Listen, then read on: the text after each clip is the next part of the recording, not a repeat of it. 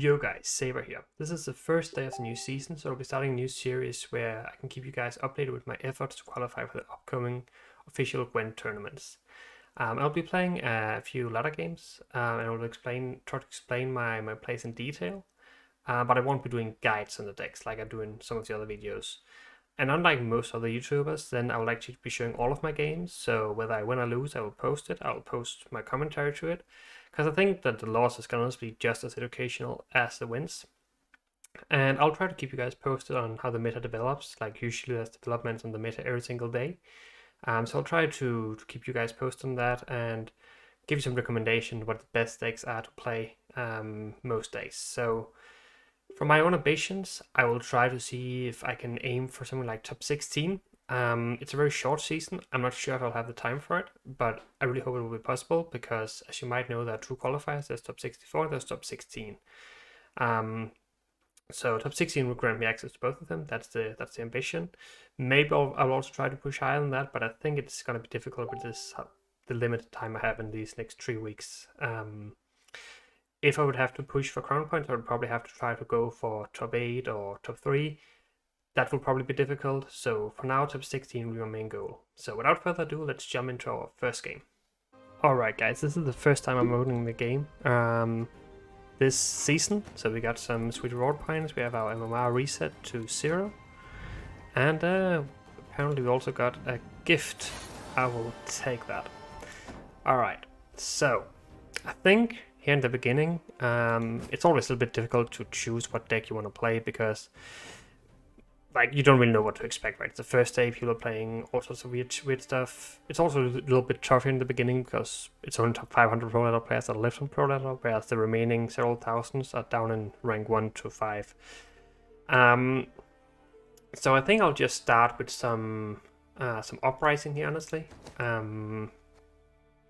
Honestly, you can kind of play whatever here in the beginning. It's like tough to make a good rule for it. I had quite nice success with this list last season. I will try to go with that again. Try to see if we can keep it up. I think there might be an argument to try to run Erden in this list. Maybe instead of location card, maybe try to downgrade something else as well. But for the time being, we'll just start with this and then see how it goes. It was really good last season, so it would be surprised me if it didn't really work out now. Right, yeah, so first game of the season. Let's see what we're gonna queue into here. Alright.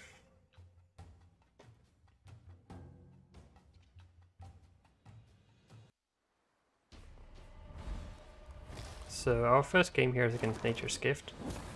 We're on blue coin, which I think we generally prefer. Gift usually plays Devotion these days. So being able to start with one of our Ranger Griffin Witches is really nice. So we obviously want to try to mulligan away our Witchers here. They just don't really want to play them round 1. So we do 3 of them that are pretty easy mulligans. So to start off, we have 2 options. We can go location, we can go for Griffin Witcher.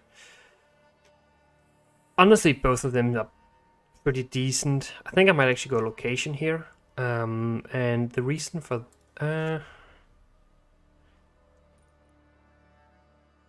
I think I actually might just go Griffin Witcher here.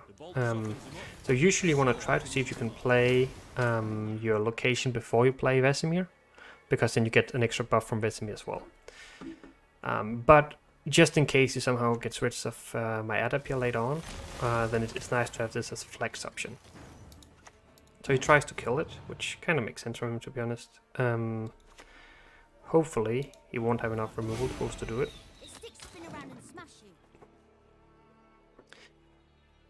If we can keep this guy alive, he should just win us the round. Unfortunately, we don't have more ways to buff him now, so if he has like a rebuke and a circle, he will actually manage to kill it. But at least we will delay all of his engines for quite a lot of turns as well, so it's not all perfect for him either. Next turn we'll probably try to develop the Adept. Come to me, little one.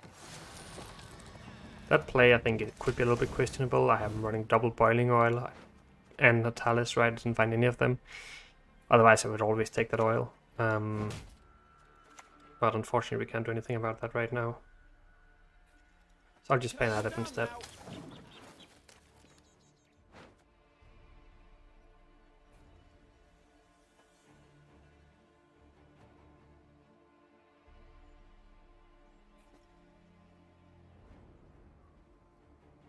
If you cannot kill the Griffin Witch here, I think the value from him should be enough to win us the round, but we'll have to wait and see. So,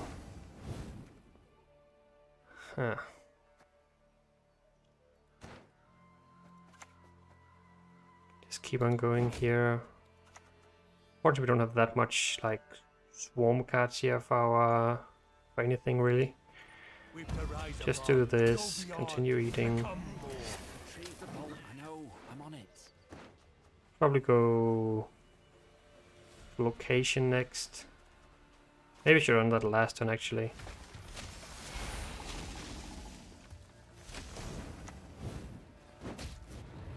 Just try to get another one down for Vesemir. So this will likely I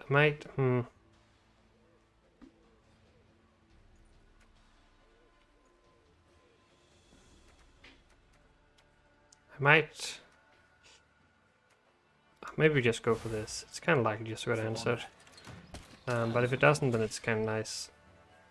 He could just slam a Forest Protector here though, that could be a little bit scary. This play is probably a little bit debatable. Might have been better just to wait one turn. He doesn't know, that's kind of nice. And then target this.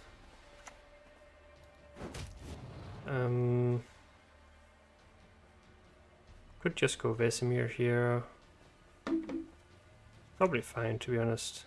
We have the adrenaline requirement fulfilled now, so why not? Too old for this shit.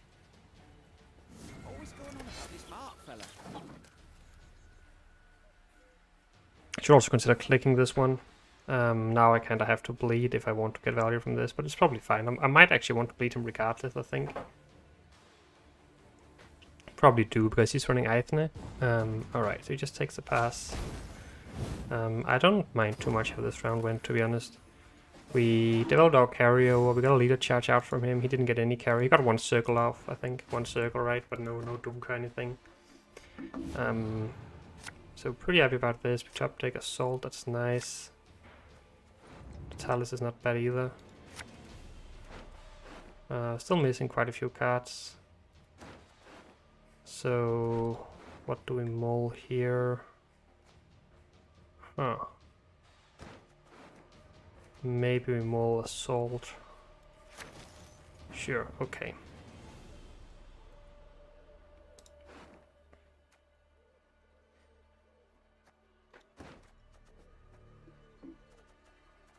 So Keldar is Adrenaline 4.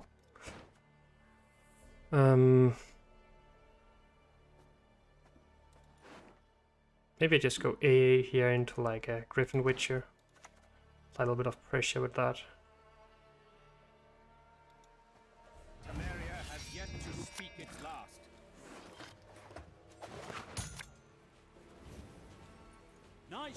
And then we use this to buff up one of the witches, and now we do have the pass if we wanted.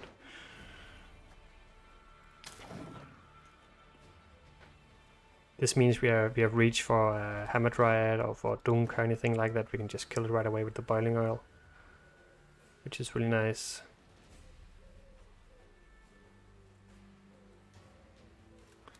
There was also consideration just to take the Keldar right away. Honestly, it might just have been better. Let's see what he does here.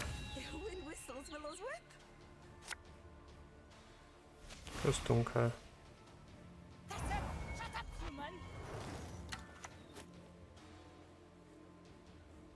Alright, so how do we do this?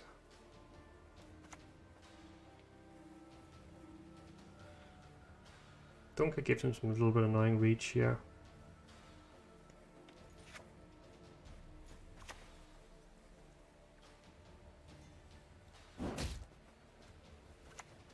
Maybe I'm just supposed to do this.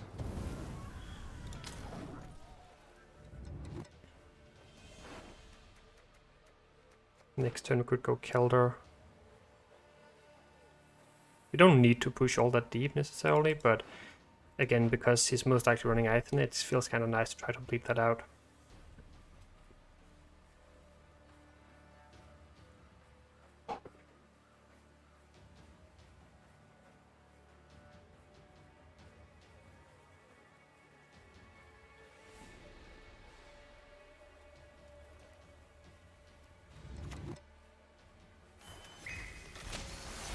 Tries to protect the Dunker here. Plays into a second oil, which I don't have, so he's fine, but a little bit questionable in my opinion. I might just go for Kelder here. You can kill it by activating the Dunker, which is a little bit annoying. Maybe you're not supposed to do it. Maybe you're just supposed to go like Witchers and then go for this into Leo maybe. Then just save this for like a round 3 finisher. Could also be a line. In that case, we could just go Witchers here.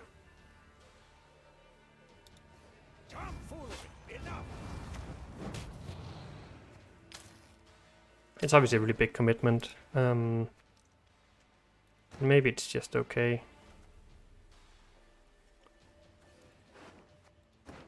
Could try to go Mentor as well. Try to see if we could draw. Maybe like Kelder or Leo here. Quite possibly better to go Mentor last turn.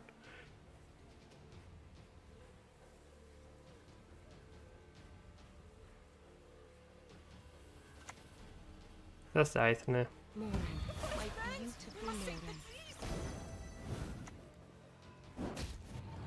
Gonna continue for a while here. Let's have some engines, but they're not all that scary just yet. This will actually play for decent value here, which is pretty nice. Pretty decent roll from this, I think. Killing an engine. Card like Gesra is also going to be a huge issue if we keep going, so need to be careful of that. I should play this back row for that reason, I think.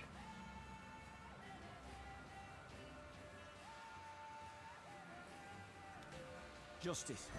That is what I seek. This card, like, you don't really want it in a short round, so we're also just going to play that. So the decision is kind of going to be, do we want to commit this one as well? And I think the answer might just be yes.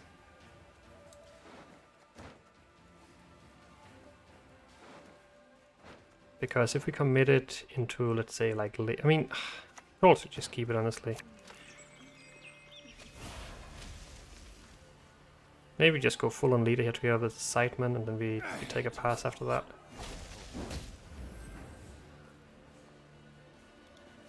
I think I kind of like that.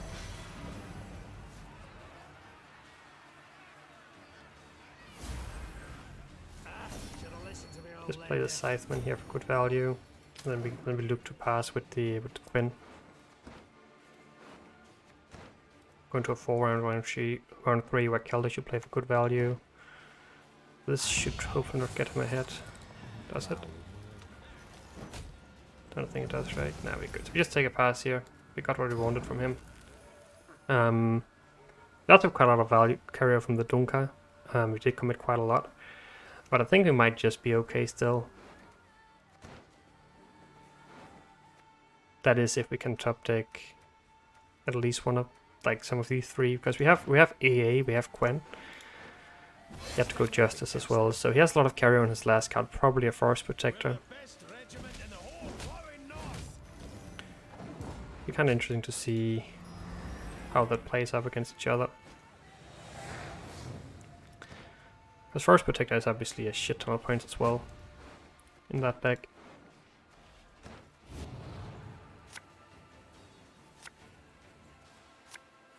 Draw Kelder, that's nice. I don't think we want the Selective Mutation. This is a really good hand. So I think the line for us is we go Kelder, then we go AA into probably an Adept. And then the Adept can still transform twice, which is pretty good. Then we have, this hand should win, I think. He has Gordon Forest Protector, which can play for a lot. I guess he could potentially high roll here, which would kind of suck. Let's just try, see if we're lucky. At least it's kind of awkward, right? He has to, like it says 7, he has to hit it down to 3, and then he has to force protect it. I guess you could, he high rolled. That's kind of annoying. It's worth a lot of points.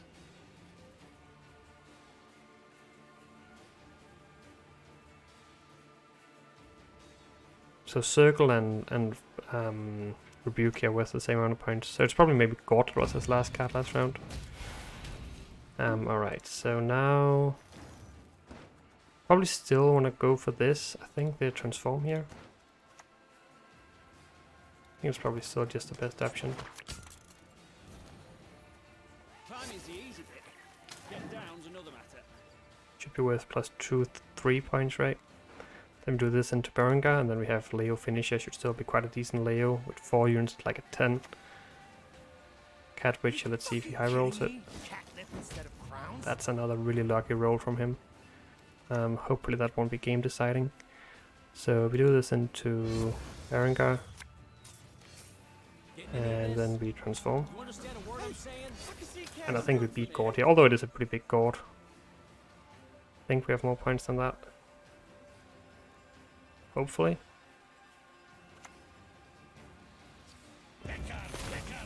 Yeah, we're good, we win. So I think we got a little bit unlucky here in the end. We drew well, so I cannot complain about draws, but in terms of like random pings from his Pyro and from his Cat Witcher, got a little bit unlucky. But I think overall our bleed went really well. We got out the cards that we couldn't answer, and then in the short round we have a lot of points because of our Cario as well. So that was kind of nice. Always nice to win the first game of the season. Let's move on to the next one.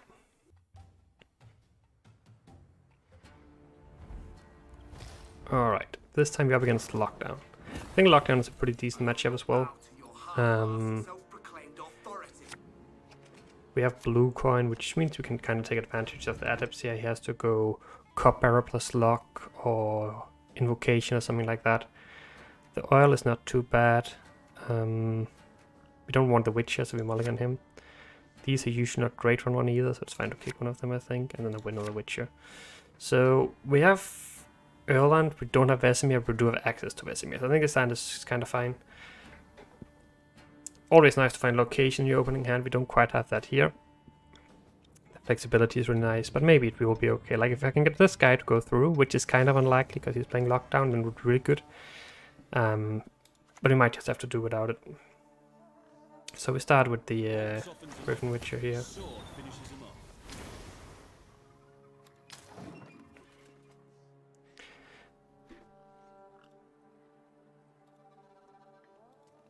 And then, like, it's usually difficult for them to kill it, but if he tries to go for the damage route, then we don't actually have any target practices right now, which is kind of annoying. So hopefully he won't do that. The other sad thing about it is that usually it's just fine to go Erland, but they can actually... Oh wow, okay, he's running Leo. That's not the standard version. That puts in a little bit more of trouble here. Let's try to start with an adept then. We could very well lose an even from this position now that he played that Leo. But we still have an assault that is usually quite good at getting us out of bad situations. Goes for the first luck. We'll trade out by 1 point as well. Could go for another one here. I think that just makes sense, to be honest.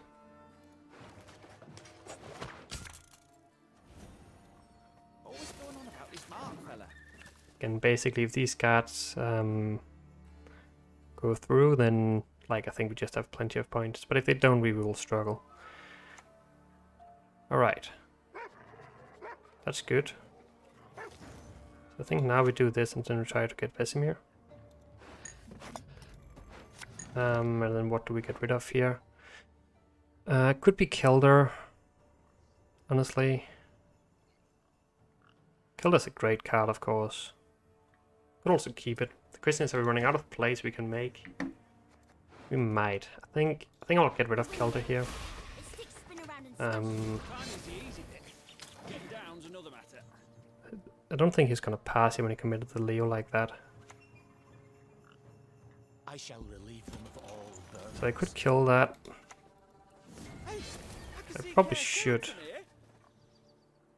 I'll just do it. Like, it's kind of awkward that I haven't developed any of these just yet. Last year could be a little bit annoying. But I don't want to risk getting in trouble either by letting that one live.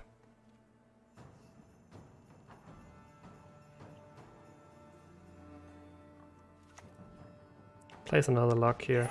Surprised I didn't do that earlier. Just go for Erland here. It's a little bit risky, but not playing Erland here on 1 is like kind of bad. And I do feel like we should still have reach with Gwent into something if we need it. Gwent into Berengar usually does the trick. And Vesemir comes down to pretty decent value next as well. Do have a pass here. Could take it, but I think I like this Vesemir play a little bit too much. Would probably also just prefer to win the round if possible. Although it isn't like strictly necessary.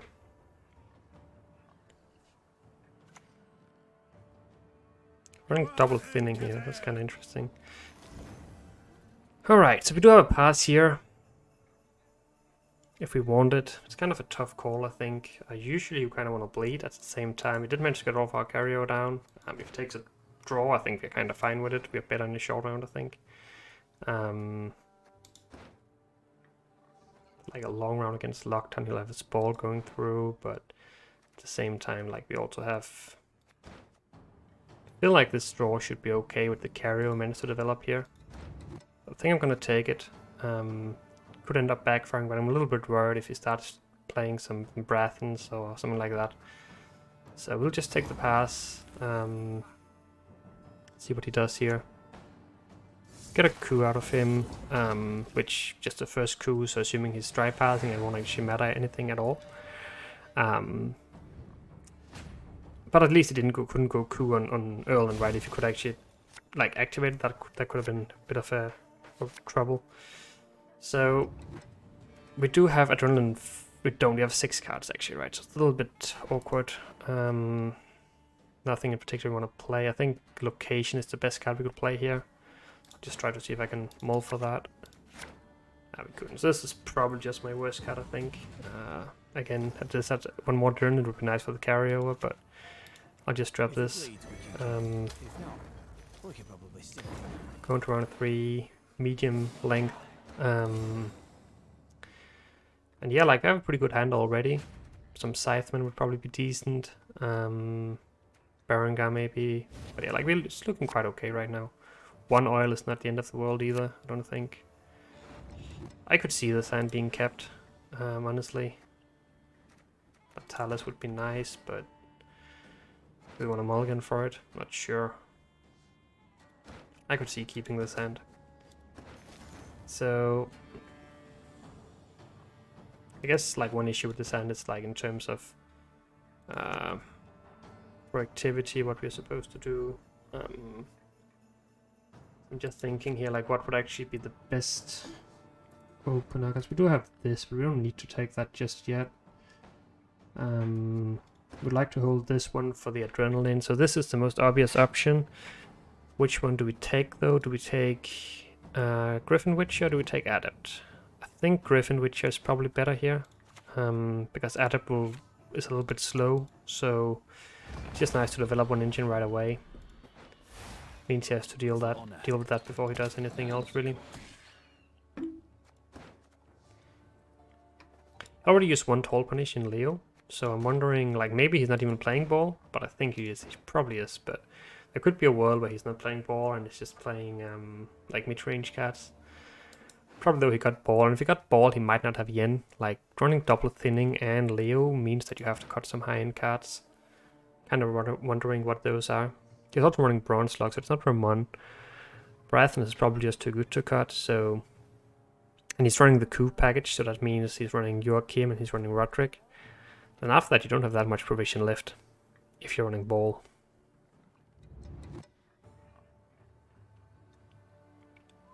You could have cut Cupbearer in the poison package, potentially, to fit Leo.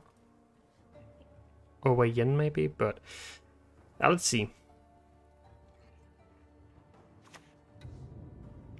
That's definitely not the case by the looks of it. The tricky thing here is that we kind of want to I guess this is the downside to going for this rather than going for the other guy, right? Because now he'll just poison this. The other one we could just transform him away. I think I might just go for the other one of them here. Should like we could also go for the sideman, but I think it might just be okay.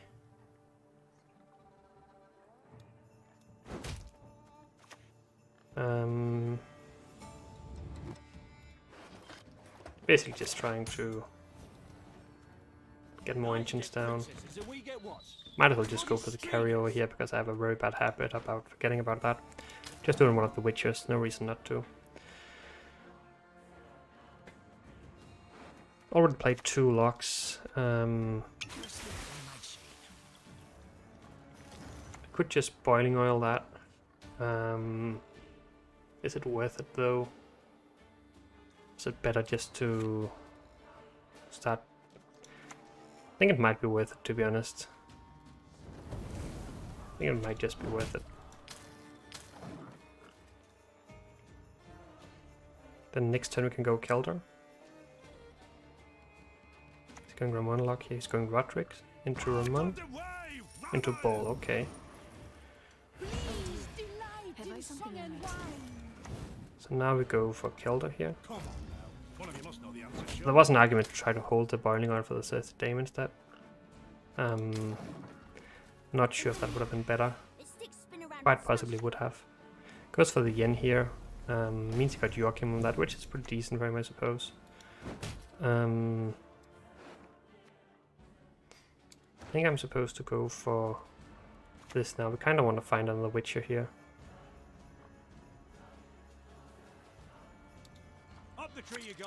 That's what we did, that's nice. And this, actually I screwed up here, okay, so this one is on me. I should definitely have hit the Thirsty Dame here the second time because I would have a chance to actually kill it. I kind of forgot about this. So it was definitely a mistake not to hit this. We did end up low rolling anyway, so it didn't make much of a difference, but it would have been a lot better if we had been able to kill this one, of course. This is a lot of points from him. Kinda scary, to be honest. So, alright, I think we can just go Witchers now. Yeah, I think Witchers now is just fine. A bit of respect. Kinda curious as to how close this is gonna be, to be honest. We should probably try to see if we could break his usurper as well. Not sure it will be possible, but we can try to see if... Yeah, he just goes for it here. So... not much to do about that. Let's see, now he's up by quite a few points here. And we already played our witch as he got an engine on the board. It's not ideal. Let's see. I think we're probably gonna lose here. This is probably not gonna be enough. He's still got crew in hand. Yeah, so I think in hindsight we probably took a little bit of a bad decision here. Taking that path, I think we should have kept pushing round 1. Not being afraid of committing something like Gwent. That would probably just have been worth it in terms of getting round control, being able to bleed with witches, because I think I kind of underestimated how powerful Ball is when we cannot deal with it. I thought we had enough carry to be able to beat it, but I think I misread the matchup a little bit. And now crew on this, and then it's just triggering too much stuff. He goes for Roderick instead, so I guess he's missing Brathens maybe? Yeah, there's a Brathens, so Brathens coming down, and he actually wins quite comfortably here in the end. Leo's not going to be worth all that much. Gets a nice redraw here as well.